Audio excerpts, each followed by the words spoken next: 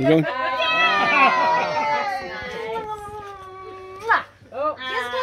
Right, it's a very special day, so I think we should all first of all raise our glass. Thomas. To Thomas. Go and say To Mick, because it's a birthday today. Happy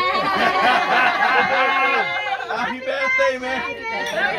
Cheers. Thomas, go and say happy birthday to Nick. Happy birthday. No, leave the ball around all This over. one with the There we go. Give it a hug. So, also today, there's something else we have to remember. We're here to speak and pay homage to young John. Young John? We're going to You're 5, yeah. come on, Mick, we're scouts here, we're fast. So, I'm going to say, Carol, have you got anything? Have you got any dirt on your dad you could read out?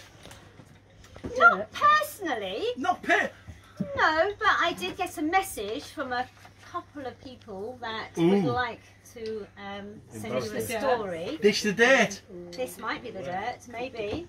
They are Tony and Kath. Now, can you tell me who Tony and Kath are? Yeah. Who are they? Tony and Kath. Who are they? Obvious. Down in Cornwall. So they're down in Cornwall, and they're sorry they can't be with you today. Tony and Kath? No. No, No. sorry, no. They live in Spain. Yeah. So he sent a message, and I'm going to read it out to you.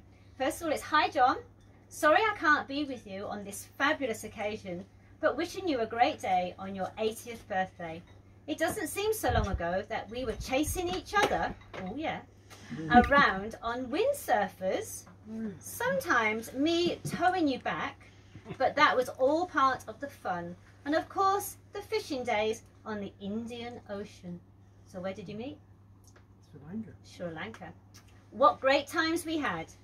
Love to Margaret, and wishing that we can all get together again in the near future. Cheers to you and have a fun day, from Tony. There's more. To celebrate John's 80th birthday, we have a little seafaring story you may like to hear. And John may or may not remember. At the time, John and Margaret were living in Hoo in Kent. Tony and I had travelled to see them both for a long weekend, and John and Margaret had invited us for a sail to France. Wow. That's right. Yeah. All 4 of us boarded Good Tidings and sailed into the estuary in the evening, where we dropped anchor and took the little boat to the pub for an evening meal. All okay. Perhaps a little bit rocky after a couple of drinks. We then proceeded to return to Good Tidings on the little boat. Tony and I had been allocated quarters in the bow of the boat. It was an experience, and the rocking of the boat sent us to sleep quite quickly. The next morning we set sail for Calais. John had looked at the weather forecast, and the weather overnight made a turn for the worst. Oh my goodness, we've been there. The wind had got up, the sea was very choppy and rough, and Kathy had to be tied by a rope to the deck rails as she was being sick over the side, and John didn't want her falling overboard. Everyone else seemed okay. Typical. I know, typical. Tie them on. Tony had the opportunity to take the helm, which he thoroughly relished. All the while, Kath was heaving overboard. Sailing time in the high winds progressed until we arrived at the mouth of Calais. Could we sail straight in? No way. The wind was still howling. John, in his expertise, had to tack for ages in order to get Good Tidings lined up to enter the harbour. Eventually, we docked, especially to the relief of everyone and their hard work in getting us there, and of course to the relief of Kathy, who could eventually be untied. A very enjoyable time was had in Calais, but the weekend was still marred by this very bad weather. On the Sunday, there was still no abatement in the strong winds, and it was decided that Margaret, Tony and Kathy would just have to get the ferry back as foot passengers, as they all had to go to work on Monday. We left John on the boat, who eventually returned many days later. And Margaret, And a Tony few and more bottles of Kathy, red wine. yes, definitely. And Margaret, Tony and Kathy had a sheltered return crossing to Dover. Kathy, thankful that she didn't have to be tied to those decks again. Yay! That wasn't the end of the story. The end of the story was that they'd gone to the supermarket in Calais and stocked up with booze and loaded it all onto my boat. And it was stocked up with booze, and the majority of the people who were on it all went back and left me with the customs to explain why I was booze. And on top of that, I had a ball-bearing gun. Ball-bearing... A BB gun. BB gun. Yeah, BB gun. Thing, which I'd used sometimes in Barcelona. I had a bit of trouble on the boat, so I bought this ball-bearing gun to threaten me. With the advice from the police. With the advice, no, not the advice of the police, the advice of the port official. The port official. And then the customs found this gun, thought it was a real one. And ladies' clothes. And all these ladies' clothes. Oh yeah, of course. And just, I think Matt was there as well. No. Anyhow, the thing was that I had a job explaining everything, but they accepted in the end. They was going to arrest me for the gun, but because they said it was a firearm, I said, a firearm fires fire. This is firing out. It's not. It's an air pistol, not a firearm. But they said it's a firearm. Well, you know, I had to accept it. So they let me off. And apparently the young customs officer, the girl, was flinging it about. Oh my! Right. And that got me off the hook for all the booze that I had in the front of the boat. It was all loaded up with booze, well over my limit. And funny enough, the customs had never ever come onto my boat before when I came in from France, any other place. But this particular day they did. They caught me, but I got over it. Right, John, we're now not going to dish the date on you. Diane is going to dish the date. Oh no, it's only a little card. Well, go on over there, go up there so you can say like, dish the date on your family. It says, to John, just can't believe you're 80. Well, now is the time to come clean and grass on your brother Peter.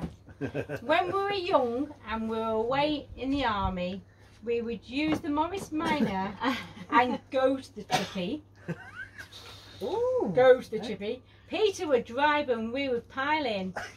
And on one occasion, Peter trapped his fingers in the door. But we had to suffer in silence and hope you have a wonderful day. And boy, the fish and chips were good. Gail, George, Brent, Dale, and Shell. And Kobe. That's lovely. And that's a little card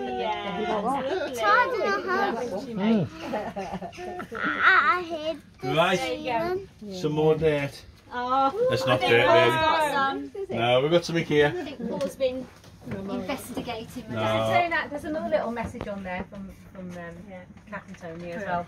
Right, I happen to have, you can stand over here. Me? Well, you can stand there. Oh, here. Come back with me, drink. I need me drink. Oh, thank you. So, I happen to... I'll stand here. To hold it for me. There you go. I need two hands. Because... He needs two hands. Yeah. So, I pulled a few strings. And I've gone back in time. And I've pulled John's old army file. Ooh. And I've got the file from the day he joined from his recruitment officer, which is written down. Do you know who your old recruitment officer was? No. You don't? Okay. Neither do I. But on the day John attended his army selection centre, he was able to spell his name. which exempted him from the Pioneer Corps. He was also washed, shaved, and could speak a known language. So infantry units were ruled out. His officer explained to the interviewer that he could mend a puncture on a bicycle. So he was overqualified for the Royal Electrical and Mechanics Engineers. John had no desire to jump out of a perfectly good aircraft, so the parachute regiment was out too. He knew the name. It's a shame Gary's not here actually, because he knew the name of his father, so the Royal Military Police was also out of the question. He turned up in the right kit at the right place at the right time, so the Royal Logistics Corps was pointless. He disliked the thought of sitting in a metal box with 4 or more smelly men, playing cards all day, so this ruled out the tankies. He explained he could boil an egg without burning the water, so an army chef was also at the question. He was asked if he liked girls, and as he had one on the go, young sweet innocent girl, he was struck off from the Royal Army Air Corps. He could count to more than 5. That's at same school. John could count to more than 5, so Royal Artillery. And as he liked to drink, or maybe a lot to drink, the signals was put to one side, quick smart. John mentioned he loved to build sandcastles as a child. So with a sigh, his recruiter duly opened.